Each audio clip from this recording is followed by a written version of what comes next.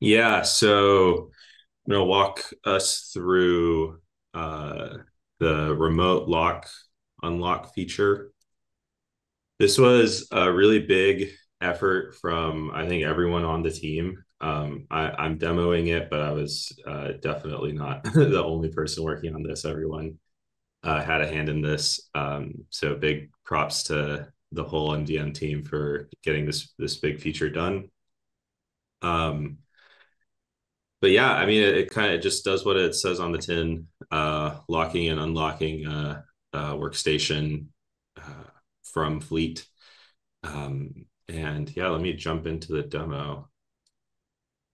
Uh, we're going to start off with Windows because it takes a second. But come over here to, oh, okay, well, I think I'm safe from my own computer. Come over here to Fleet. This is the Windows VM that we were just looking at.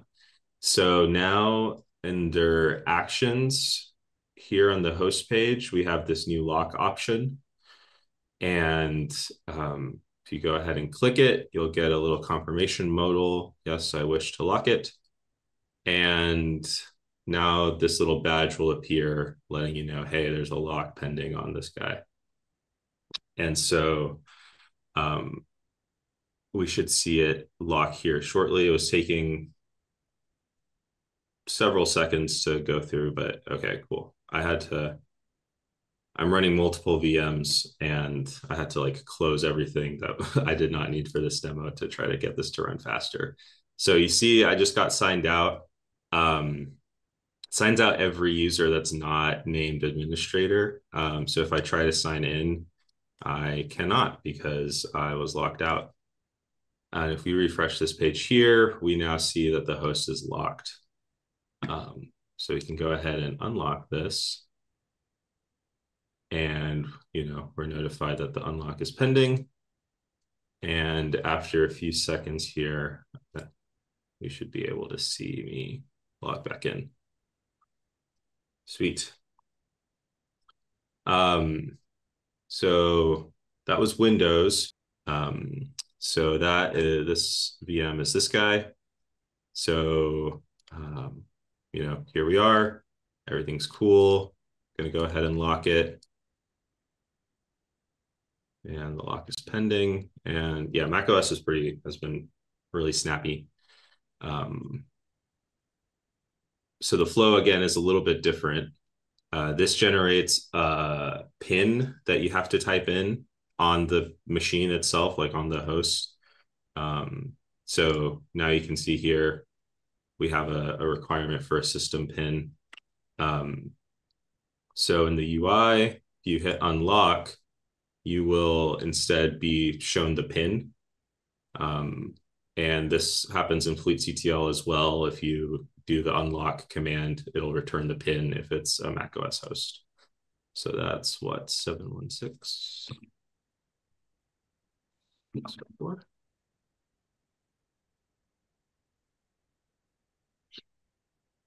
And we should go back to the login screen.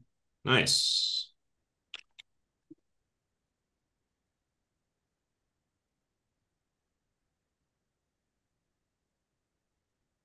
And we're back in. And we should no longer see locked over here. Sweet.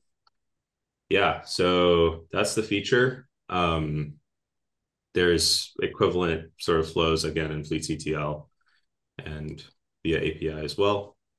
But yeah, that's pretty So much it. before you stop sharing, Haziel, could you just scroll down and give us a show of the activities that represents in the audit log? Yes, thank you for bringing that up.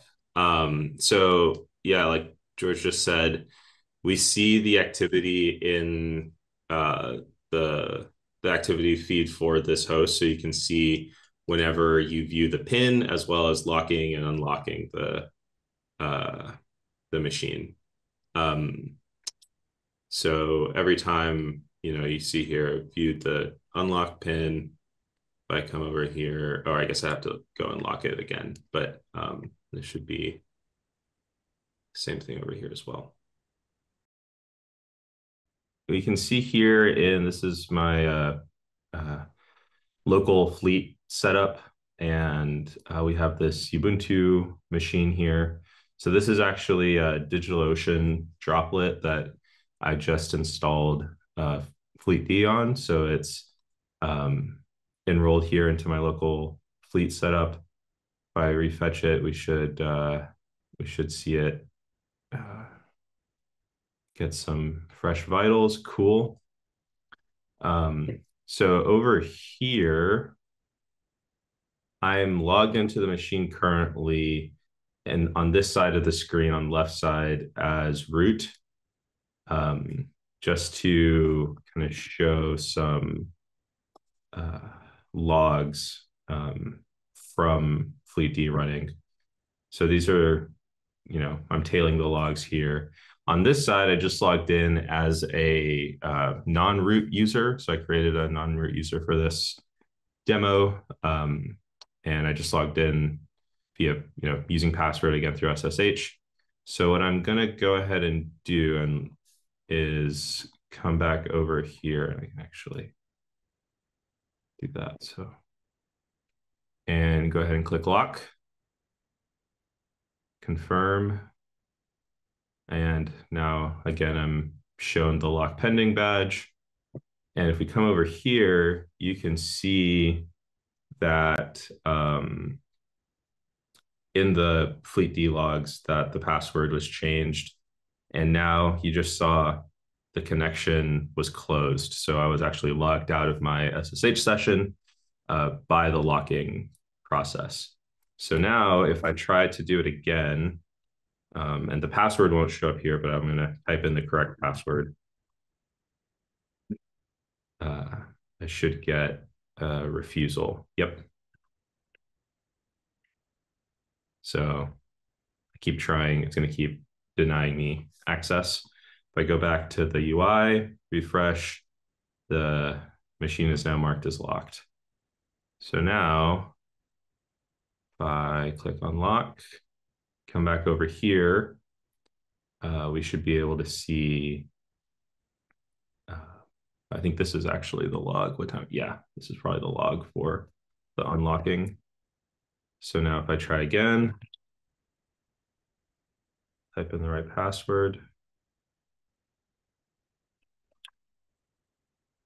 Maybe it hadn't gone through yet. Sweet. Okay, so now I'm back in.